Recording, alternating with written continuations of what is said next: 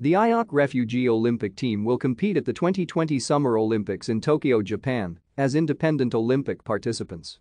The IOC code was changed to the French acronym EAR, which abbreviates Équipe olympique des réfugiés.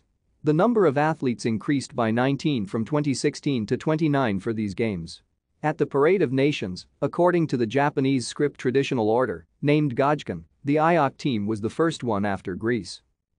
The team was selected on 8 June 2021. The following is the list of number of competitors in the games. Refugee Olympic Team entered one male player to compete at the games. Aram Mohammed will competing in the men's singles event after received invitational by the IOC. Thank you for watching. Like and subscribe if you would like to view more of our videos. Have a nice day.